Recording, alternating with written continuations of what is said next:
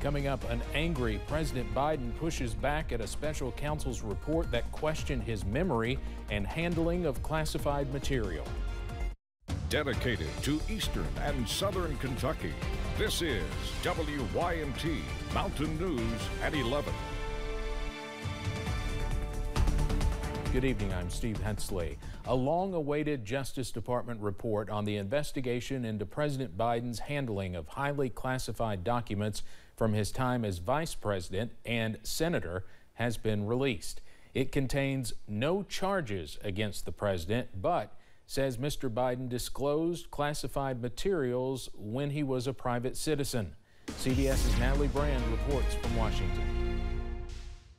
After a year-long investigation, the special counsel report concludes that no criminal charges are warranted against President Biden for his handling of classified documents after he left the White House as vice president. The president addressed the report in televised remarks Thursday night. I was pleased to see he reached a firm conclusion that no charges should be brought against me in this case. This was an exhaustive investigation. But the report from special counsel Robert Hur issued harsh criticism, saying Biden willfully retained and disclosed classified materials when he was a private citizen. So these assertions are not only misleading, they're just plain wrong. The report included photos of classified Afghanistan documents at Biden's Delaware home and other records at his former office in Washington, D.C. Hur writes that Biden's conduct presented serious risks to national security given the vulnerability of extraordinarily sensitive information, but it concludes that the evidence does not establish Mr. Biden's guilt beyond a reasonable doubt. The finding comes at a time the president's chief political rival, former President Donald Trump, faces a criminal indictment accusing him of illegally keeping classified records at his Florida estate. Former President Trump, I don't believe, would have faced criminal charges if he had said, I found documents. Legal analysts say a key difference between the cases, Biden cooperated with the investigation. Hur interviewed Biden for 5 hours and noted memory lapses concerning the timeline of when he was vice president and regarding a deep personal loss for the president. There's even reference that I don't remember when my son died. How in the hell dare he raise that? President Biden disputed issues with his memory when pressed by reporters. Natalie Brand, CBS News, Washington. And at the end of the news conference, the president made a gaffe when referring to Egypt's president as the president of Mexico.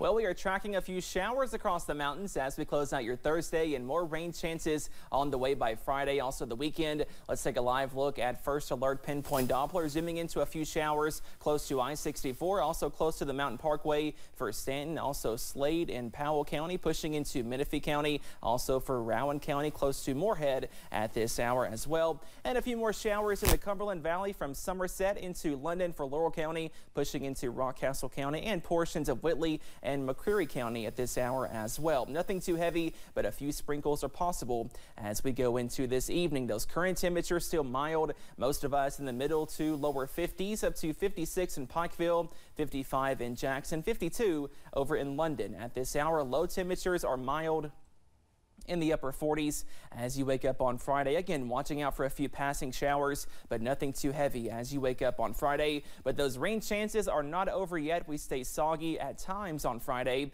and those temperatures top out in the upper 50s and lower 60s, and more rain chances on the way for this weekend. All those details coming up in just a few minutes. Steve? Cameron, thank you. A nationally recognized program steering criminal defendants to drug treatment instead of prison stands to lose all of its funding, and the decision by legislators to do so came as a complete shock to those who run it. Grayson Passmore tells us why the Kentucky Department of Public Advocacy plans to take their fight to Senate chambers.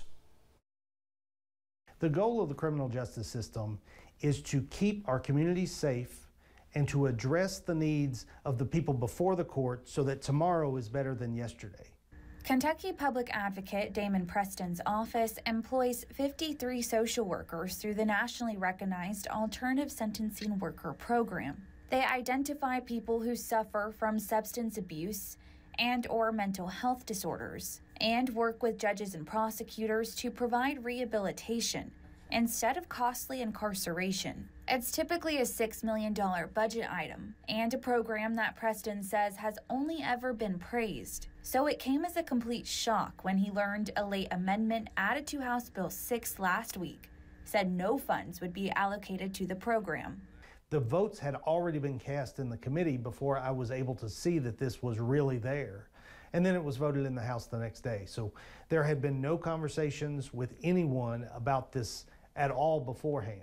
Program Supervisor Don Gasser says thousands of people were given probation and treatment rather than prison time just last year. If the ASW program did not exist, I feel that a lot of our clients would just return to the jail. So that would be produce overcrowding. They wouldn't have the tools when they got out of jail to be able to equip themselves, and we would have a higher overdose rate. Now Preston will fight to have the clause removed as the bill heads to the Senate chambers. Tomorrow will be just like yesterday because our clients will not get the help that they need. In Frankfort, Grayson Passmore, WKYT. Representative Patrick Flannery is the chairman of the Budget Subcommittee on Judicial Issues. We have reached out to the representative for comment on the decision to include the amendment. We have not heard back. Under a new Kentucky bill, teens charged with serious felonies could be prosecuted harsher as adults in circuit court. Senate Bill 20 was approved today by a Senate committee. It looks to increase punishments and lengthens the amount of time some offenders would have to serve before getting parole. It also says children 15 and under charged with a felony involving a gun would be tried as an adult. The bill would reverse the criminal justice reform that Kentucky adopted 3 years ago. A bill that supporters say is designed to prevent divisive concepts being pushed on public college students and faculty passed in the Senate Education Committee today. The sponsor of Senate Bill 6 says the aim is to prevent faculty and students from being forced to endorse beliefs contrary to their own. The committee heard from University of Kentucky student who says she was denied a resident advisor job and discriminated against because of her conservative views. Opponents of the bill say the bill's language is confusing, and if passed, it will lead to more discrimination. The bill now goes to the full Senate. The search for Kentucky's next education commissioner continues. 5 people have applied for the job. Dr. Jason Glass left the position last year after political pushback. The board is weighing input from lawmakers, educators, and families. The deadline for candidates to apply is next Friday. One bill is aiming to extend an existing resolution allowing off-road vehicles to operate on highways. Senate Bill 125 passed the Senate and now heads to the House.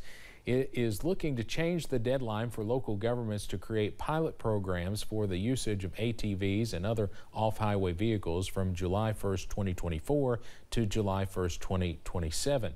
Senator Johnny Turner says folks will still have to make sure their vehicle follows certain regulations by the state.